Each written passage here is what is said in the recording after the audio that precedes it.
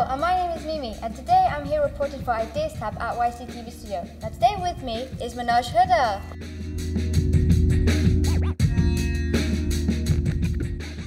I came up with an idea for a television program, a music show for Channel 4, which got picked up, and I ended up directing that show. It just, I kept getting calls to direct other things, so I thought, okay, maybe I'll try my hand at directing, and I haven't really stopped since.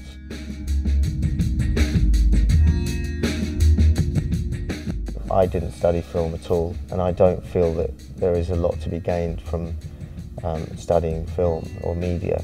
I think it's much more important that you gain knowledge of something else, some other field, whether it's a science or an arts or history or law or English, these things where you actually can then apply that when you make your films. You have some kind of knowledge, whereas if all you know about is the media, then you don't really have an understanding of the world and the kind of things that you're trying to talk about.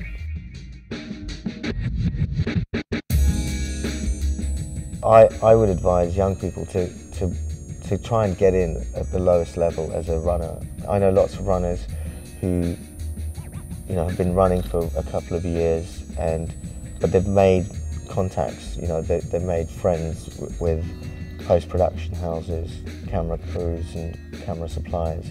So when they come to want to direct their own film, they have access to lots of people who are willing to help them out.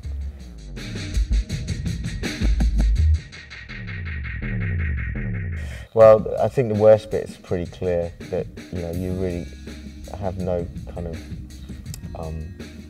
security in your job as to where you're going to be working and how you're going to be. I think if you're a lawyer or a doctor, you kind of know once you're qualified that you're going to go and work, and you always have that ability to do that. I think as a filmmaker, you literally have to go from job to job and hope that there is going to be something else. Somebody else is going to hire you to do something.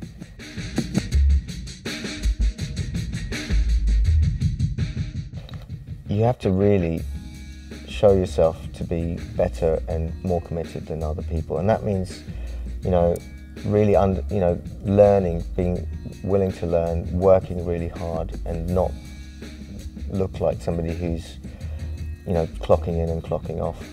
I know very few people who have made it for who it isn't consuming, and so that's a warning that I would give, but it's a kind of a good warning as well.